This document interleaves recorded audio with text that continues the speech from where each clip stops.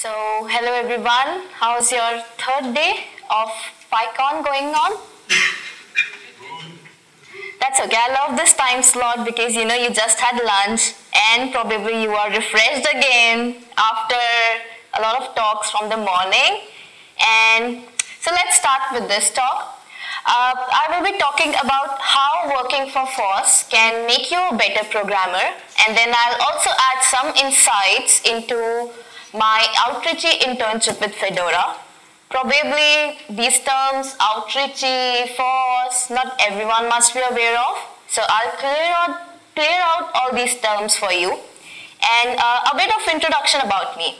My name is Alicia and I'm doing my Masters of Science, majoring in Computer Science from University of Melbourne, Australia. To clear that, I have come from Australia. It was a 24-hour long flight, 2 stops. Okay, so I'm doing my Master of Science, majoring in Computer Science from University of Melbourne, and I have worked for open source organizations like Fedora. I did my internship for Fedora and contributed to Mozilla, and also I am doing my research thesis on how we can detect fake news on social media platforms.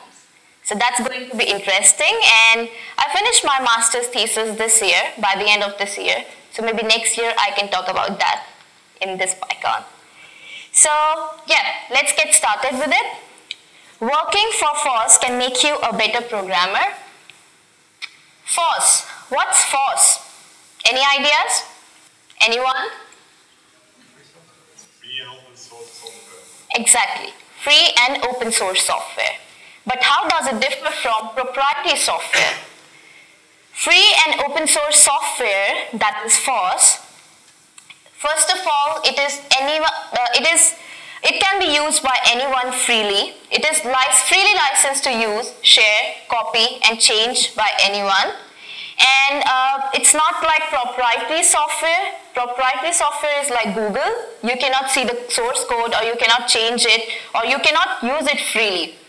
And in fact, open source companies or organizations like, again, Mozilla, Linux, Fedora, they encourage that people use their source code, people check out their source code and enhance it, change the design or just the docs or code or UI, graphical design, anything. These organizations actually encourage the contributors, the volunteers, to check out their source code and change that, enhance that. And by this, how do these companies benefit by this? It actually decreases software costs, and for the users, it gives users more control and quality and collaboration. Now, how does it give users more control? If you see here, this is my blog, and I have used Hide Jekyll theme to make this blog, which was originally this. So to change, the changes that I made in my blog are, first of all, the color. Color here, the default color is black. I have red color. And then I added those icons at the bottom here. These icons, RSS feed, LinkedIn, Twitter, GitHub, email. And then I changed the labels, and also, it's not visible here, but I also use Google Analytics in my blog, which is not actually in the theme, but you have to add that. This is the actual theme, and this is my blog. So it gave me freedom to change and design my blog as I want. I can even change the font size, everything. So it is also really advantageous for us as the users, for us as the users, that we use free and open source software, because it gives the power in our hands to change the source code. And it feels nice. It really feels nice. In fact, you can even go to the Mozilla. If you go to GitHub, you can check out under the Mozilla organization. You can check out all their projects. You can check out the source code for Firefox website. In fact, my first contribution was actually adding this Instagram. Oh, I cannot see that.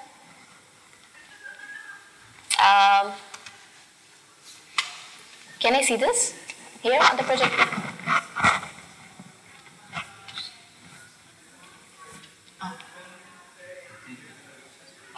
Okay, so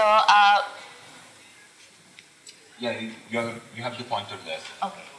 So this is the Mozilla.org website, and my first contribution to open source, free and open source organization was adding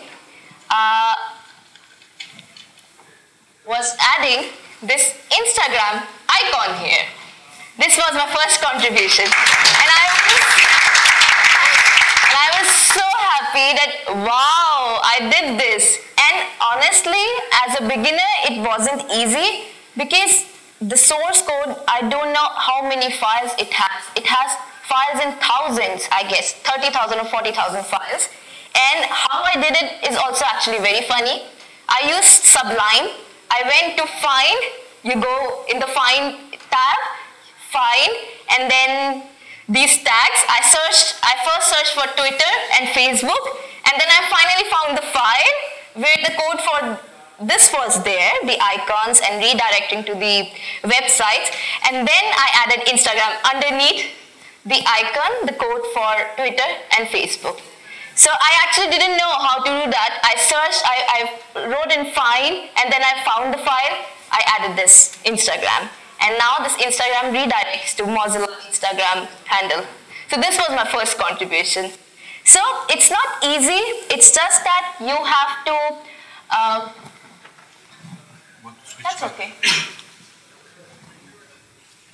No, click on click here. Yeah, and then no. Yep. Go back.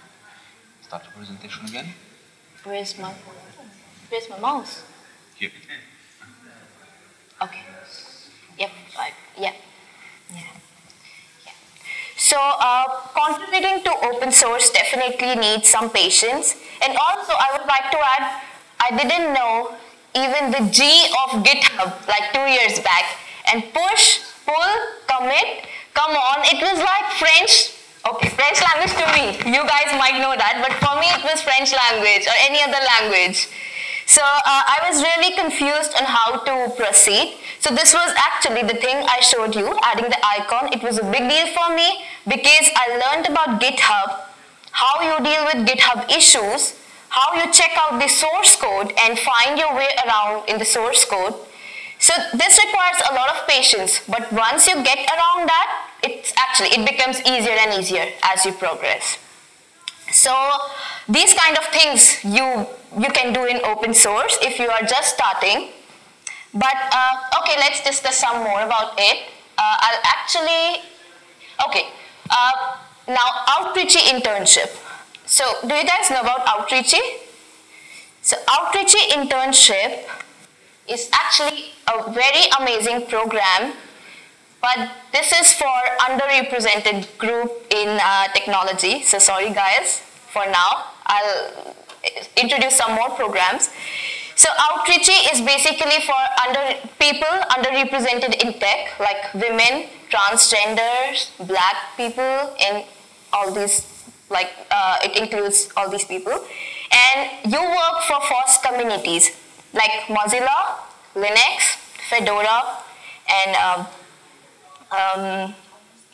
OpenStack, yeah, many other communities like this. I think 20, in each round of Outreachy, at least 20 open source communities participate.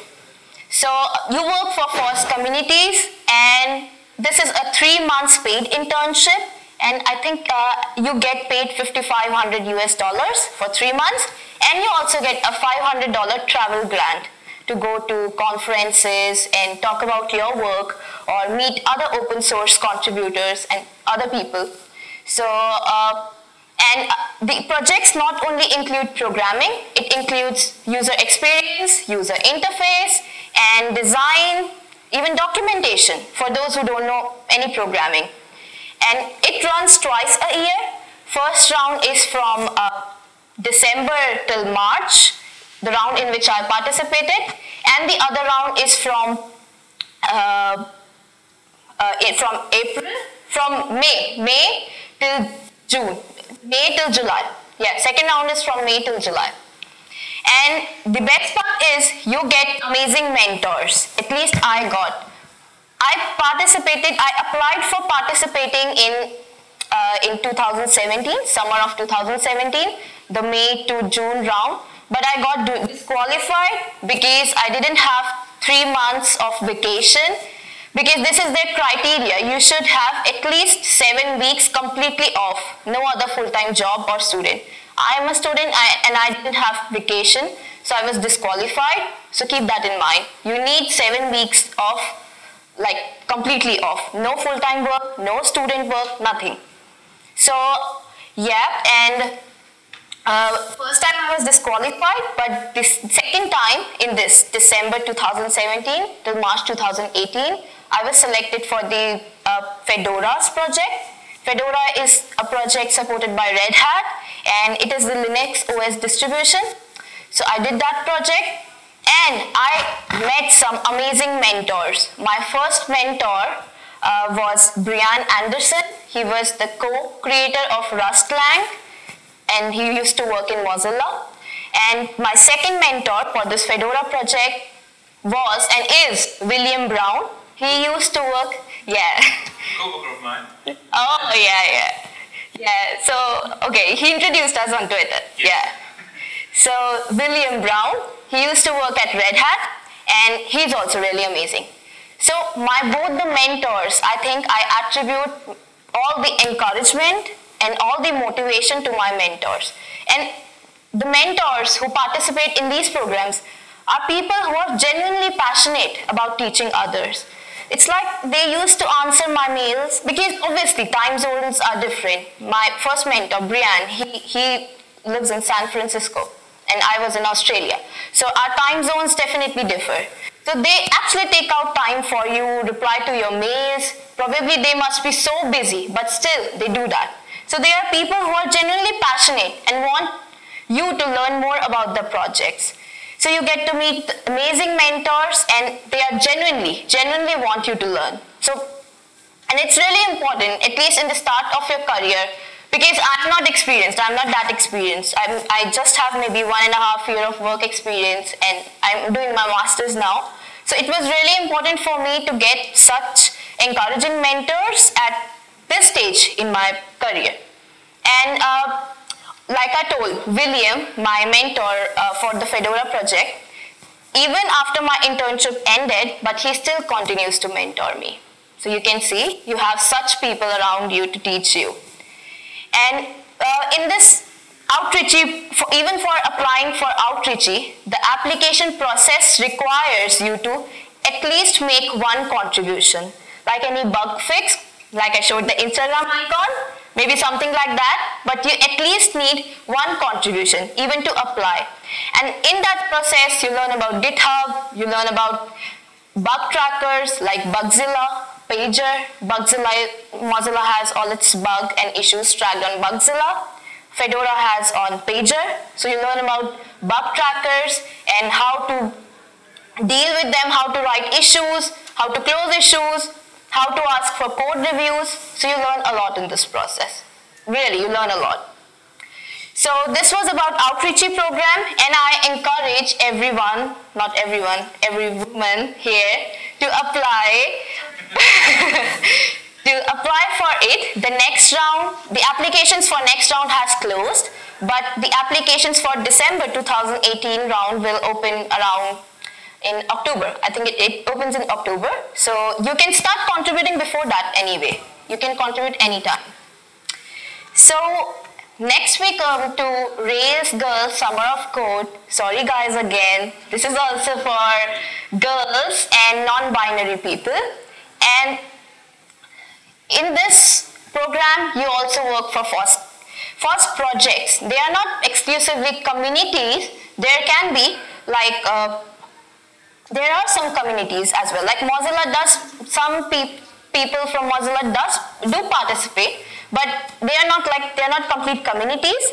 But people can, even if you are working for any FOSS project, you have your own FOSS project on GitHub, you can participate in this program as a mentor. So you can work for FOSS projects, and this is for women and non-binary coders. And the focus is on advanced beginners, and it runs from July till September, but you need a team of 2 to participate. Like you need a team of 2, and you also need to find a mentor in the same city as you. So if you want to participate in this next year, remember that. Next we come to Google Summer of Code. So this is for everyone, finally, but only for students if you are a student. So yeah, Google Summer of Code is for students, but anyone can participate in it. And the best part is Google sponsors for it. So you have a good stipend. And again, you work for FOSS communities, the same communities like Mozilla, Linux, in fact Python, and Apache, and Debian, a lot of these communities. I think GSOC has around maybe 100 or 150 communities participating. So you have a lot of projects basically to work in it.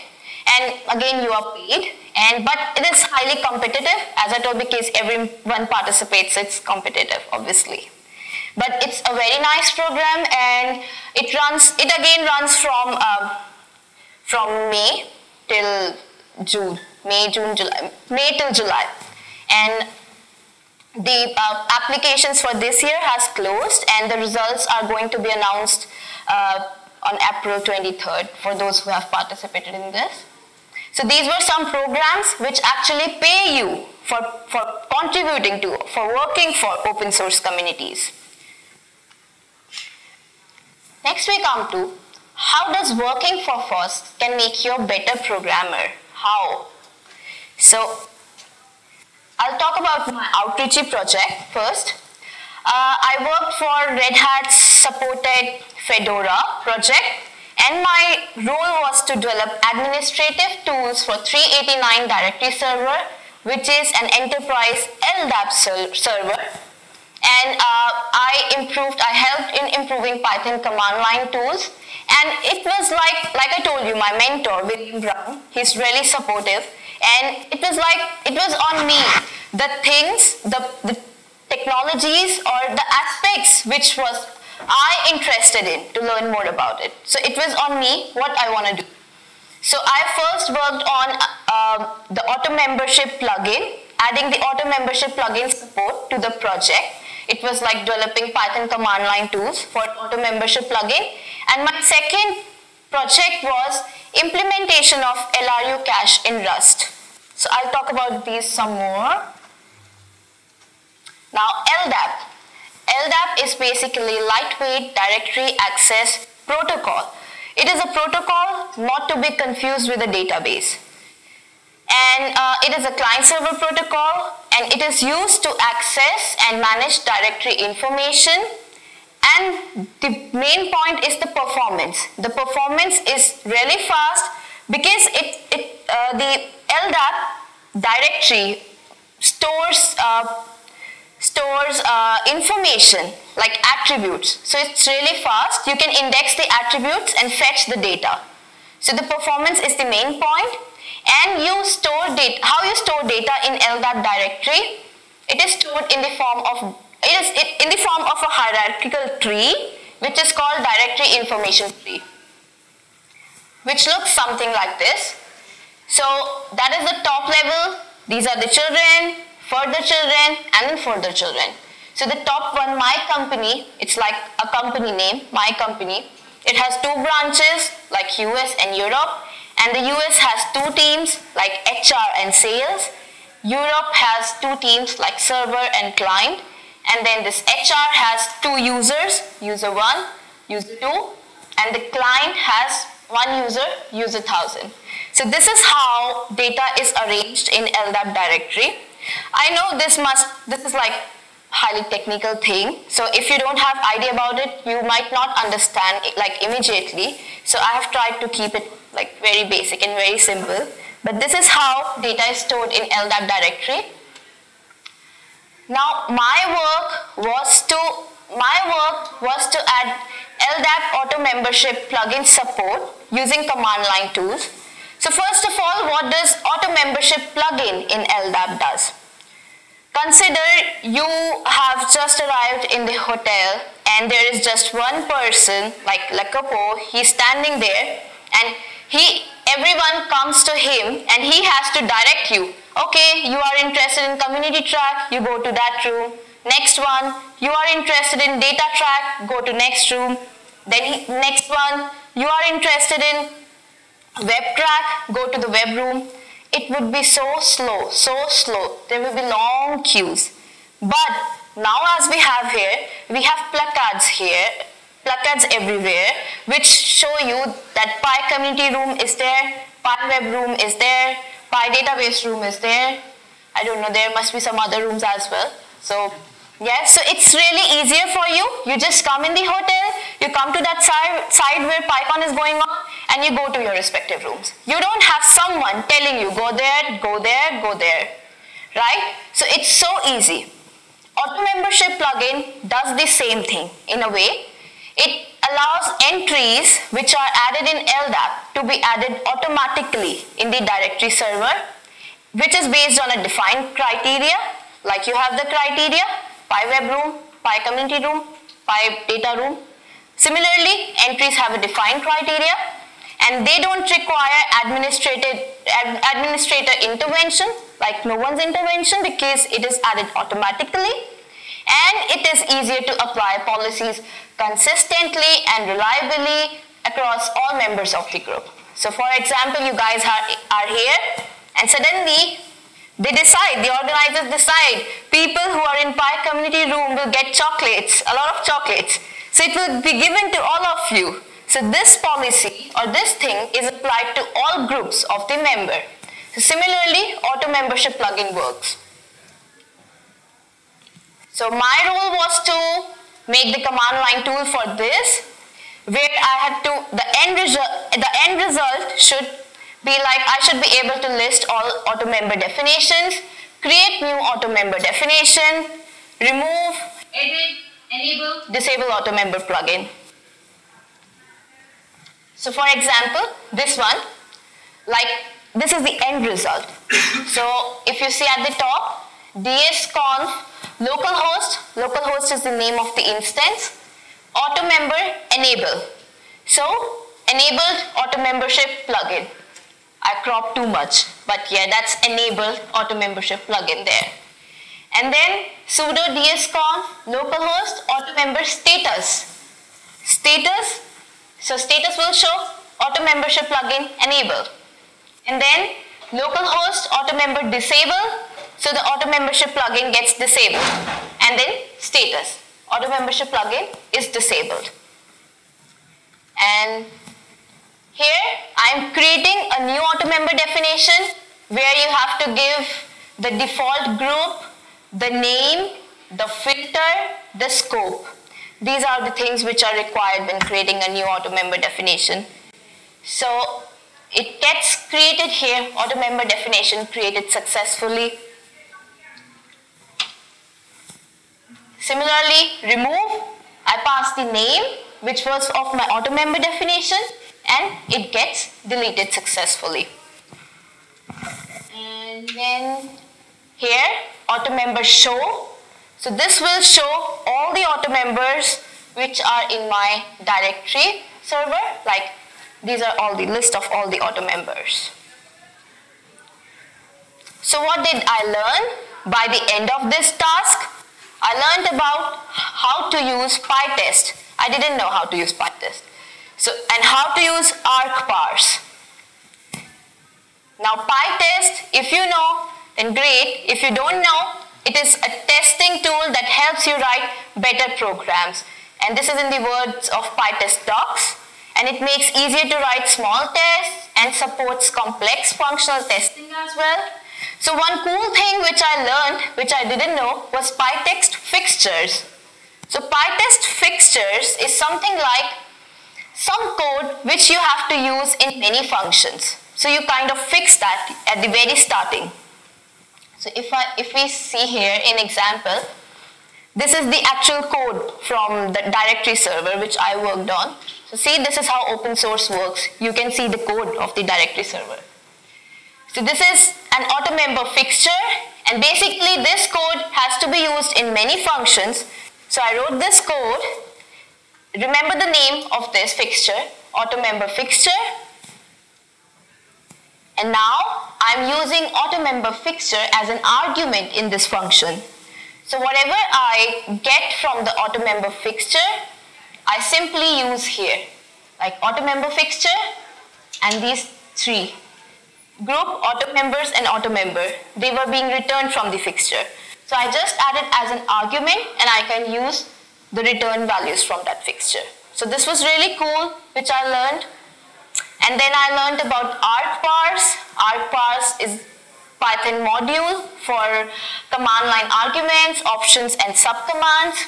And it is really user friendly and it helps generate help and usage messages as well and gives relevant errors when there are errors.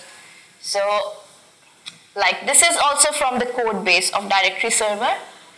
So you can see the thing which are the pictures, the AutoMember create, show, enable, disable.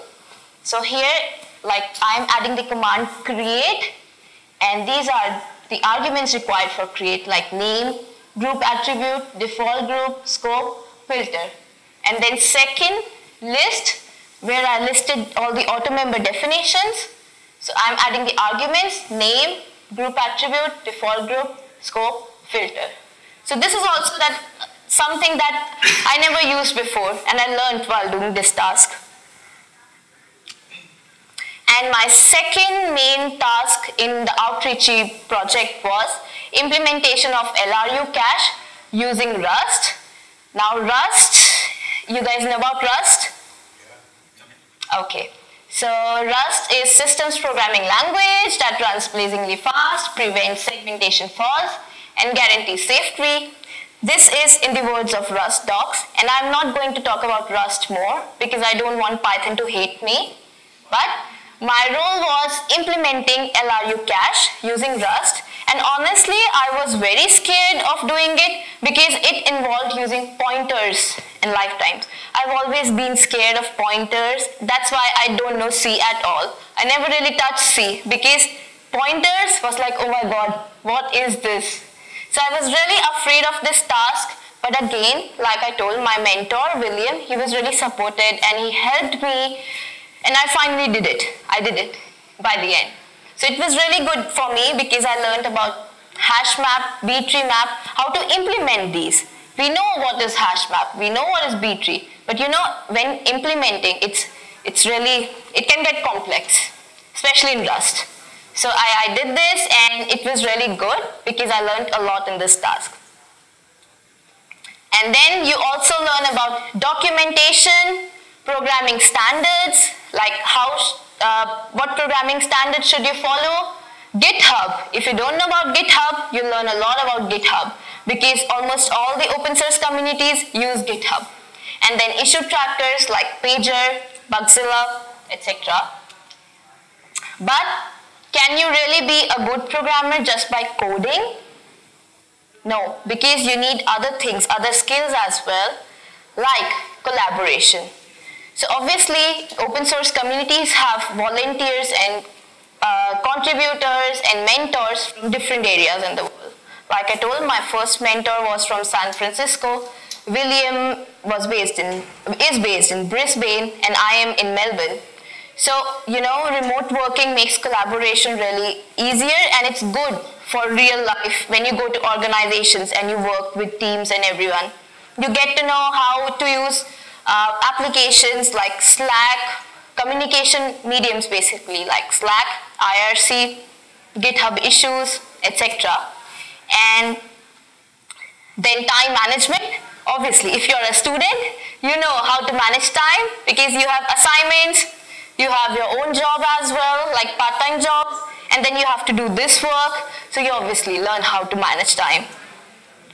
And then accepting criticism gracefully. Because you cannot be right always, because I don't know much as my mentors or other people working at the organization will know.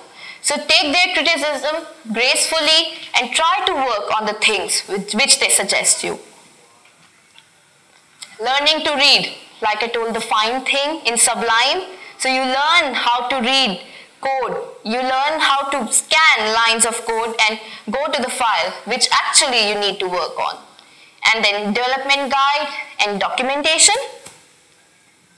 And then finally, teaching and mentoring others. I think that is the most important part of open source, because it feels really amazing when you help others do that things which you were once stuck on. I really find it, I find it really good that I help people start with GitHub, because I honestly know how much problem I faced when I started with GitHub. Even today I face when I do maybe rebase or merge, but yeah. So I try to help people and help people who want to get started with open source, and it feels really good. So these are some skills which you learn along with coding, and I think as a person working for open source makes you really amazing. Even if you already are, it will make you more amazing. So everyone should at least work for open source. Maybe add just an icon or so like I did. But yeah, try to do something. In the long run, it really helps you, because it has happened with me. Once I did some work for open source and everything, it was really valuable. My resume became really strong, because I had 2 or 3 open source projects, and it was very much liked by companies if I went for interview. So your resume also becomes really strong. So did you get a bit motivated by my talk for working for open source or so? At least try something, and if you have any questions, you can always ask me, like on Twitter or email or LinkedIn. Sorry, I don't use Facebook or something. But yeah, I can always help you get started with it, because I know it feels really bad to be stuck at some point and not proceed further. So I would encourage everyone to at least try, check out the code base, and yeah, basically contribute to open source. And thank you. Thank you, Alicia. We have a bit of time for question. Anyone? Can you hear me? Yeah. So what was the hardest feedback you ever received from your mentor, and what did you take away from it? Like I told the Rust project, I was really scared of that. I told my mentor that I don't want to work with pointers. Please, can I do some other task? He said, Alicia, everyone starts at some point. You have to at least try. You need to try. It's okay. Even I was not an expert when I started. So I told him, okay, see, I have never worked with C, and I'm already telling you I suck at pointers. So he said, it's okay, I will help you. So he helped me, and eventually, I don't really understand it that much still, honestly, but at least I know what's happening, what pointer is, what that asterisk mean. So at least I know that. So I think that was a criticism kind of for me, because yeah, and I think when he encouraged me to work with it, I know something, at least something. So that was good. Any other question? Don't be shy, please. It's okay. How many of you contributed to open source software? Oh wow! Which organizations? Yes, sir. Okay. Yeah. So if you're already contributors, you have still come to this talk. That means you really feel for open source, right? That's great. Honestly, I plan to end this at 20 minutes because, you know, according to a survey, a person's concentration is only till 20 minutes. After that, people start getting bored. But I don't know, it went longer. No worries, you did great. Yeah, thank you. Thank you so much. Thank you. I was just to thank you for the great talk. Thank you. And also to comment, don't worry dudes, there are a lot of events during the year. One of my favorites is called Oktoberfest, that is managed by GitHub. It runs every October. And if you do 4 PRs on any public project, they give you a t-shirt. So even if you are not a female or Guys, you can do programming too. I mean, we accept UBRs as well. Just, everyone's code is welcome. You just need to look for an event and you will probably get a t-shirt out of it. So it's pretty cool. Thank you, everybody, and thanks, Alicia, Thank again you. for your great talk. Big round of applause.